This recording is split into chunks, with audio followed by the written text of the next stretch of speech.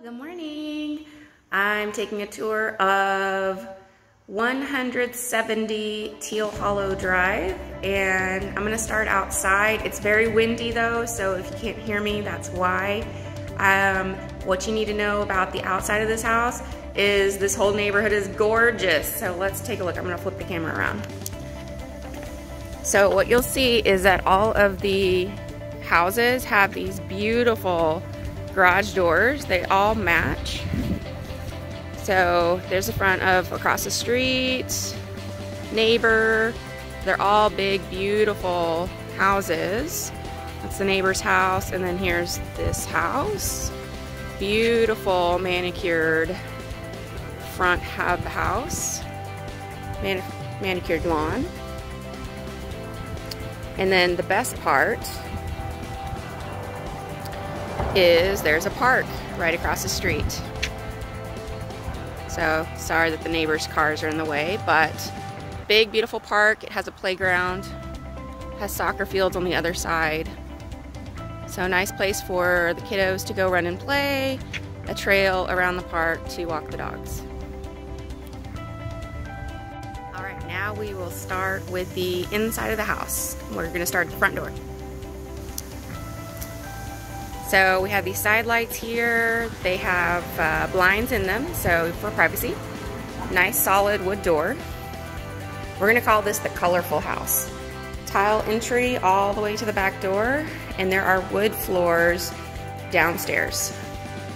Dining room in the front, window coverings. Formal living. Window coverings. This one has a tall ceiling, and the staircase is open.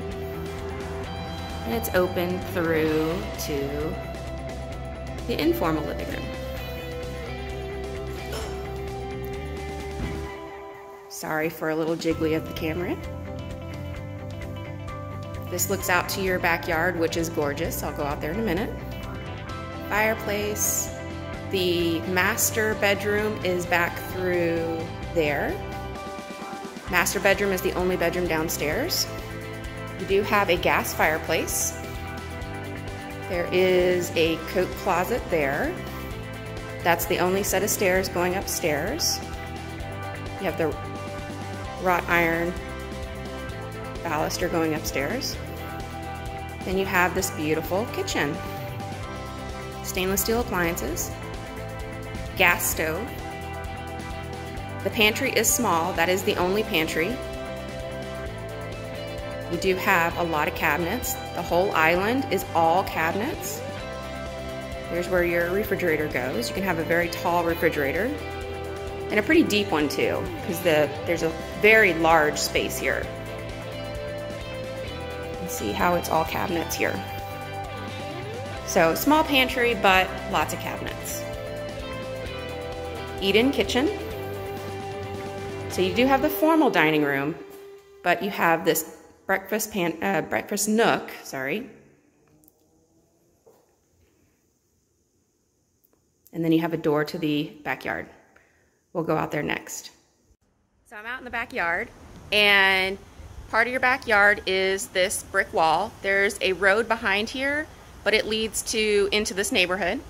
And this building right behind me is a retirement home, so it'll be quiet. There's also a community college back over in this direction.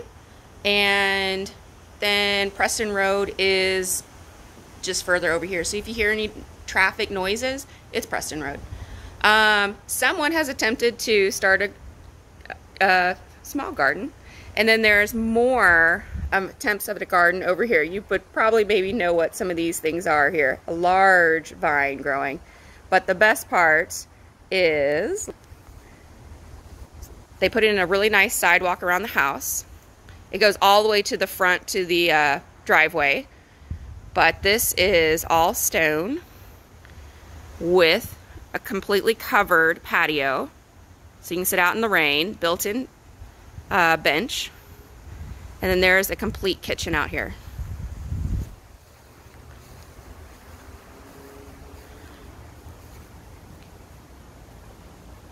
All you'll need is a propane tank. You have a little refrigerator. And look at all the space. You even have outlets. So, nice size yard. They've been maintaining it since it's been vacant. Plenty of space to do some gardening. The fence has been well maintained as well. Someone is taking very good care of this property. Let's go look at the master. The master is down this hallway. It's a really nice, large room. It has carpet. There is a door to the patio, to the backyard. Let the little puppy dog out in the morning. It's a soft blue color in here. Ceiling fan. Lots of wall space for dressers and TV. You can put your bed wherever you'd like. And then the master bathroom is here. Tile. Lots of cabinets. You have a window for natural light.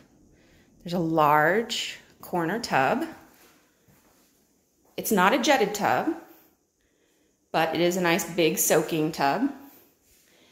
You have a water closet here. And there is another cabinet for storage in here.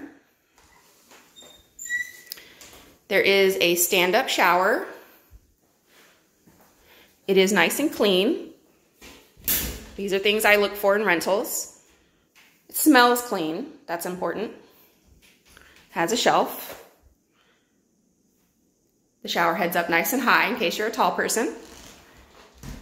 And then the closet, which is the most important, of course. I think it's nice and big. I hope you think so too. It goes way back in here. And around the corner. This is the hallway right outside of the master bedroom. There is a powder bathroom for your guests when they're downstairs. There is a laundry room that has a washer and dryer in it.